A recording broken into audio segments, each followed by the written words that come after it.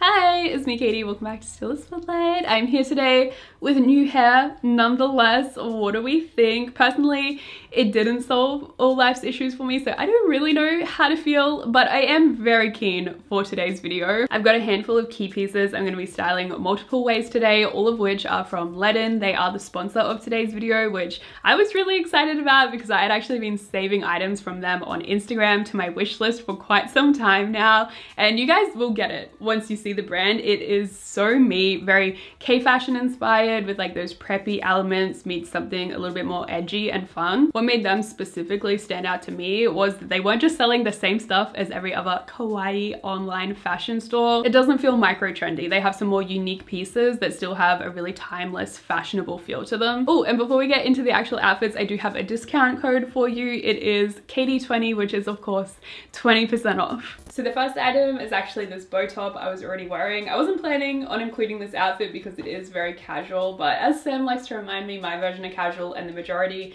is probably quite different. Like to me, I'm going grocery shopping in this. Almost kind of casual off-duty vibes, but if your style was really cutesy, you could totally just wear this as a crop top. Me, not so much, because apparently I overestimated the size of my titties and sized up to a medium, you know, I was thinking Asian sizing, but no.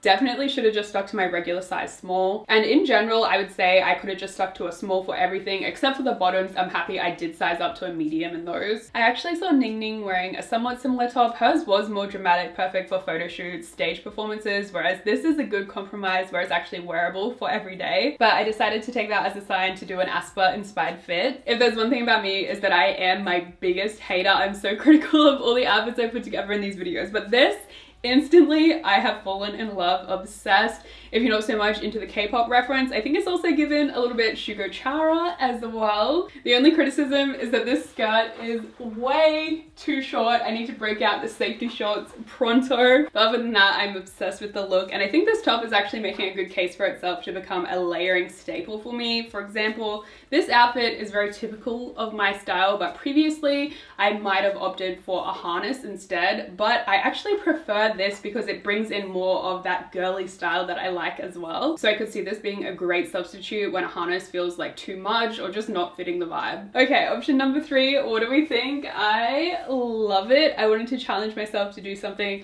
a little bit fancier, more formal, and it's giving very that. Typically, I would have styled this with a short black skirt, think very Red Velvet Psycho era, but this skirt has been sitting in my wardrobe for years and years and rarely gets to see the light of day because I never know how to style it, but I was very inspired by a picture I had recently seen of Best Dressed. I don't go to events or anything, so I don't see myself wearing it out anytime soon, but I do feel very pretty. This is exactly what I was talking about when I said they do really good, fashionable, timeless pieces that still feel unique and not boring because, duh, it's a little black dress. And even these kind of structured blazered styles have been a popular staple for quite some time, but I love the idea of adding this little fluffy bubble hem to it, like without even layering anything already. I have a juxtaposition in my outfit. Also, just a moment for the shoulders please, because it is the perfect amount of puff. We're starting off strong with a go-to classic of mine, the Mary Jane sock combo.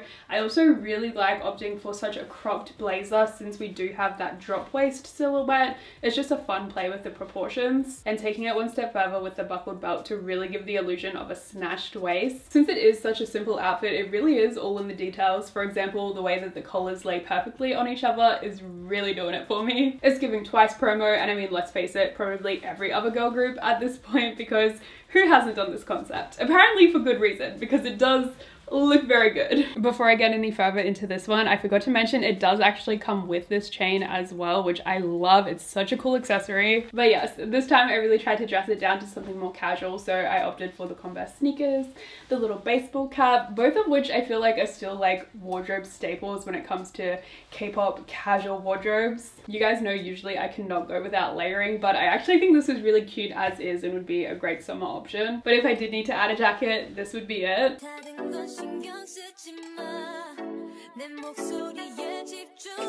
Please tell me why I am not currently at the Ayazawa exhibition or a TXT concert, because that is what this outfit deserves. And I'm just falling more and more in love with this dress as we go on. Honestly, it could turn into how to style one dress 20 ways, but I think we need to put a pin in it and move on for now. Moving on to the little white dress. This one is very like cupcake cutesy with the tiered layers, and also the fact that it has more of a baby doll sort of silhouette. This leans more ultra femme compared to everything else being more in the preppy sort of category, so I'm gonna see if we can dress it down a little bit. I decided to try and channel like eclectic K-drama side character, if you will. Not so sure everyone is going to be about it. Maybe if I change the shoes. Personally, I love a good sweater vest still, and I really liked the idea of doing a really subtle pattern clash with the accessories. I think I like it. It's probably just been a while since I've worn this sort of style, especially the hat. Like, that's been a hot minute.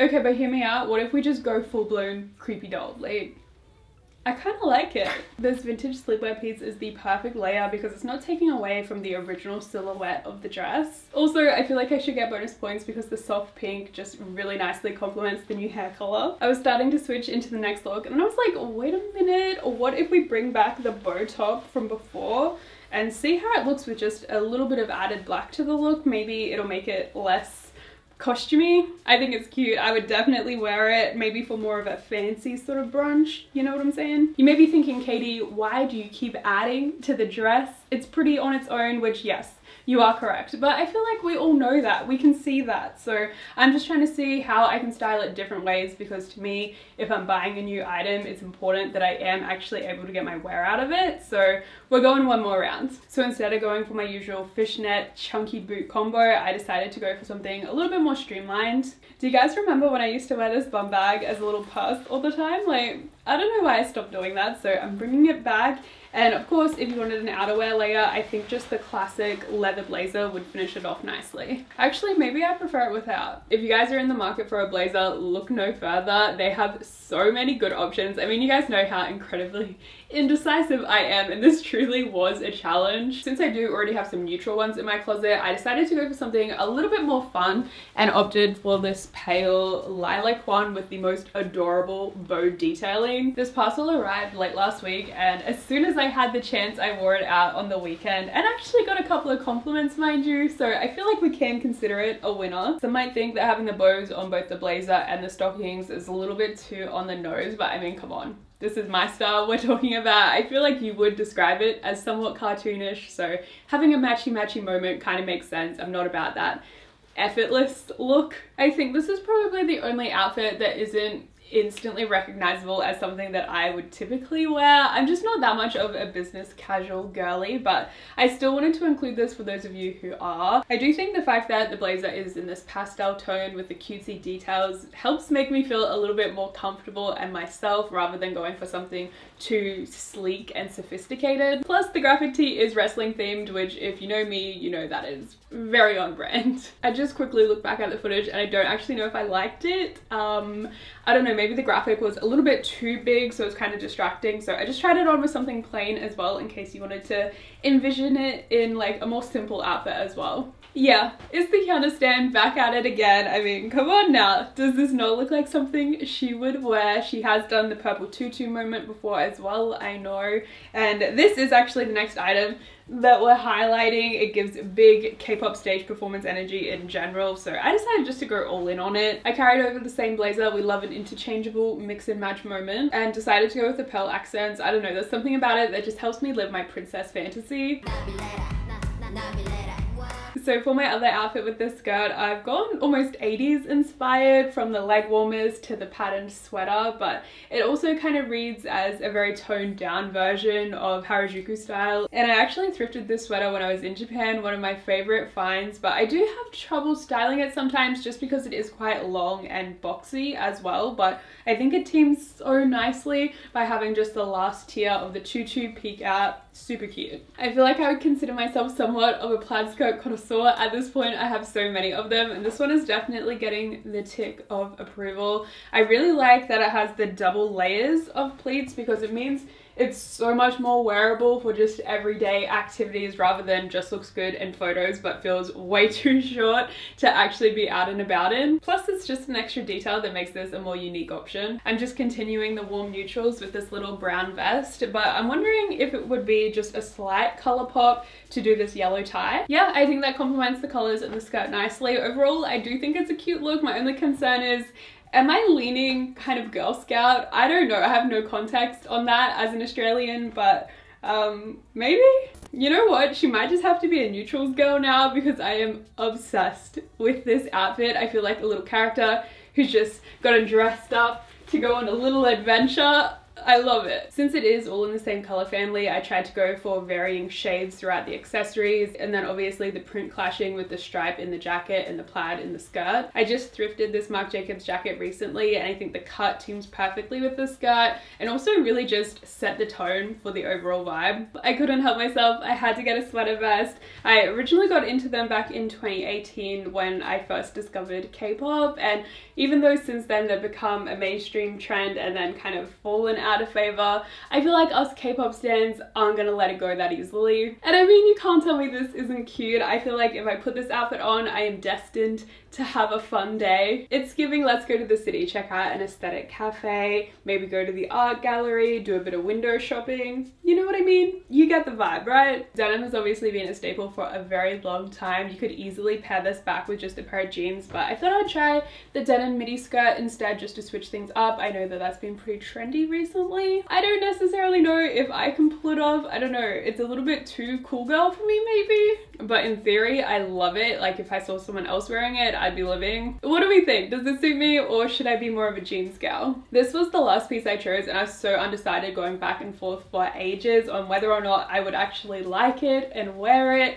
but so glad I did because this might just be my favorite pick of the bunch. It is this little sailor collared denim jacket. Now that I've actually got it in person to try it on, it is the perfect fit, super flattering, and again just a twist on such an old staple piece. Totally reminds me of something we'd see in Sailor Moon when they're in their cute and casual looks, which makes sense because this is another outfit where I feel like a cute little character. Oh, this is very going to the markets appropriate, which I am doing this Saturday, so trust I will be wearing this. And for me, this is the case where I feel like I am pulling off the midi length. I don't know, maybe not everyone will think so with the cowboy boots, but I like it. And those are all the pieces I have to style today. I really hope you enjoyed. Let me know which looks were your favorite. And if you are interested in any of the pieces, I'll have them all linked down below in the description box, as well as my discount code for ledin. Thank you again to them for sponsoring today's video. And of course, thank you all for watching. Hopefully I'll see you really, really soon. Bye!